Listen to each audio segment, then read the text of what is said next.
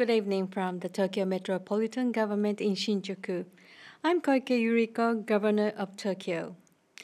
Now again this week, allow me to bring you the COVID-19 monitoring report, Tokyo's New Normal. This is what I will be speaking about today. First, looking at the situation worldwide, the total number of cases has exceeded 173 million. In Malaysia, the daily average number of cases is more than 6,000 and the country is under a nationwide lockdown. Next, here is the situation in Tokyo today. This is the 7-day moving average for positive cases.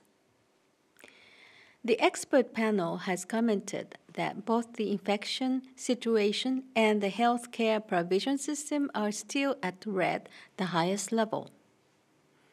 Currently, the number of cases caused by very infectious variants of the virus is increasing. The movement of people, both in the daytime and at night, is also increasing. The increase in movement at night especially stands out. If this trend continues, there is a concern that the number of cases will soon rebound. To prevent the spread of infection, restraining the movement of people at night is essential. Therefore, I'd like to again request that you refrain from all non-essential outings. Please especially refrain from going out at night and on weekends. To the businesses of Tokyo, please continue to reduce the number of employees who come into work by 70% through methods such as remote work and staggered commuting times. Your continued cooperation is also requested with regard to allowing those who must come into work to promptly return home as early as possible. The vaccine rollout is currently underway in Tokyo, and up to now, some 860,000 doses have been administered to senior citizens. I myself received a shot the other day and have reserved my second dose. In order to accelerate vaccinations, Tokyo opened a mass vaccination center at the site of the former Tsukiji market.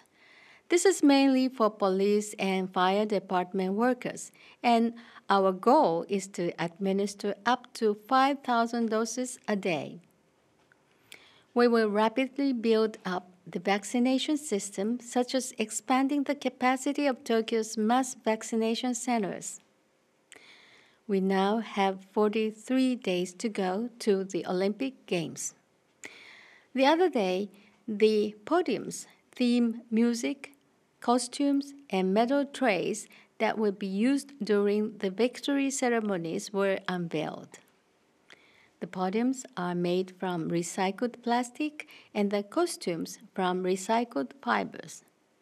They follow the theme of contributing to sustainability, which is a key concept of the Games.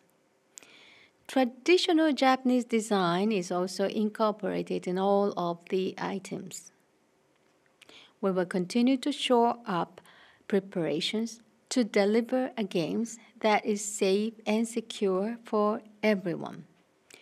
Thank you very much for watching today.